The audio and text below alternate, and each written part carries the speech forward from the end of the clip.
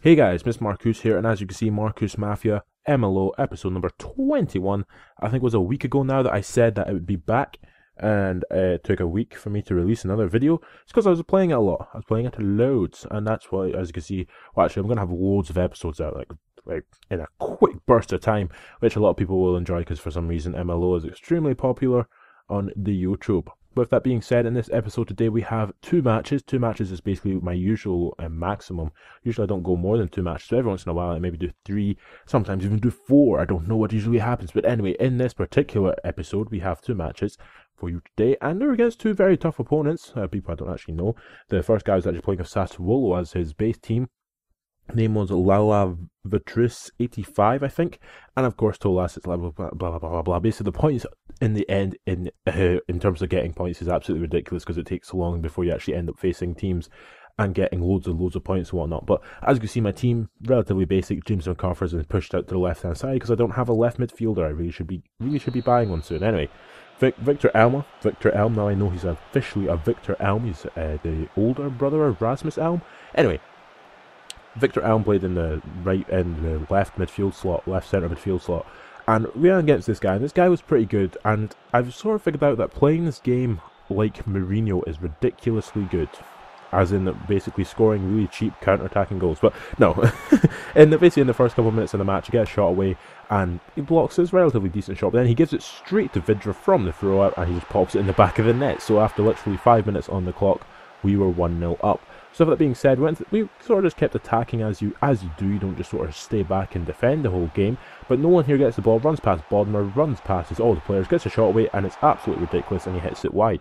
So Kevin Nolan of West Ham is not a particularly good player at all, and I don't know why I still have him. But with that being said, in the 38th minute here, Samaras gets thrown goal. Samaras scores, and it's a relatively nice goal from the guy. I mean, he did a nice little bit of control there to get past Zicardo and Rakitsky at the back. But with that being said, at half time, it was 1-1 between teams. I mean, we both played relatively good football in this match compared to usual other matches where they don't play football.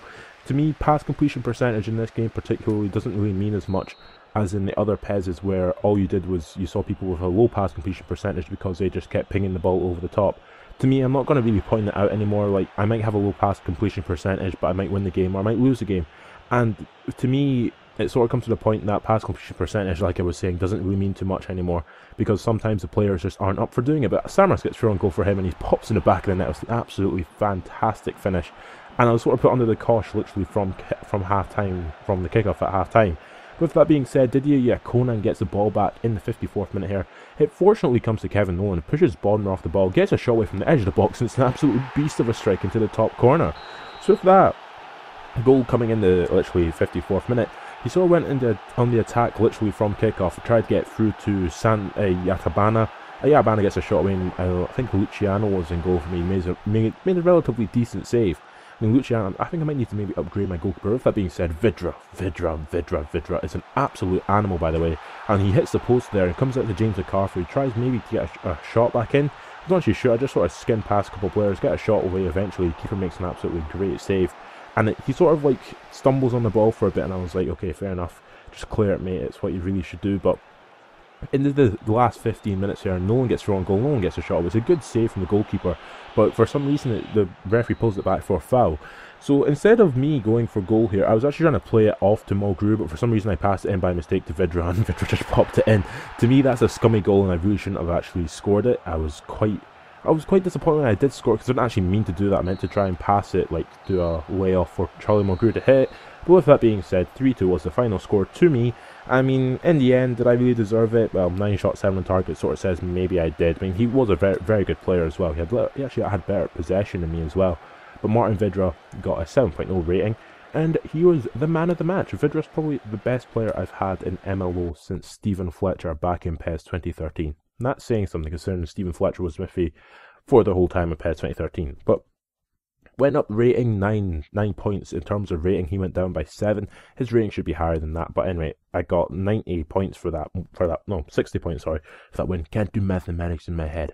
Okay, that's a lie. I'm actually really good with maths. But into the second and final match of this episode, and it was against a guy called Baslin Shadow, and he had a team name of Berliner Wolf, whatever. But he had difference in team strength was large, and he had two consecutive wins. If I won, I'd get 190 points, and I was like, well, that'd be pretty good. So let's see this guy's team of Berliner Wolf.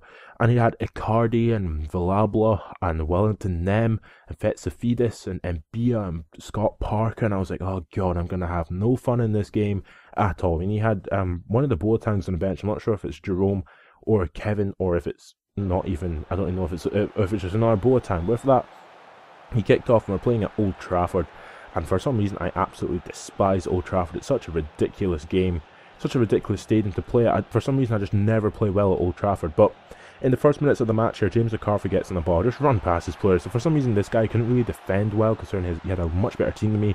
Get a shot away. It's a nice save from the goalkeeper, to be fair. Comes out to Kevin Nolan with another shot, and it's an absolutely fantastic save from his goalkeeper. So into the 25th minute of the match, come up to halfway and the halfway mark in the first half.